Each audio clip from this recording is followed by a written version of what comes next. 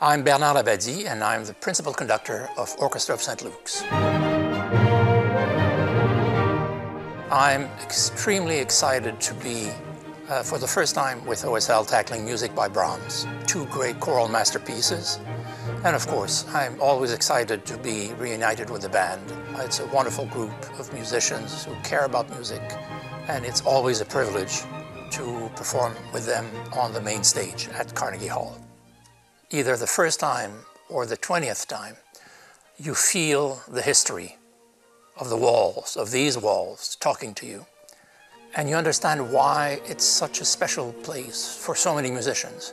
One of the things that excites me a lot about this upcoming season is that my choir from Quebec City, La Chapelle de Québec, will be with us twice. La Chapelle has built a very strong bond with the orchestra.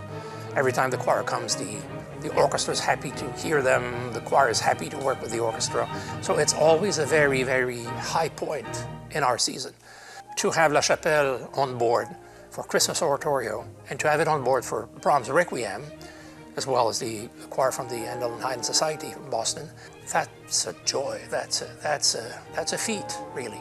So we have an incredibly exciting season for you, and we can't wait to see you in Carnegie Hall with Orchestra of St. Luke's.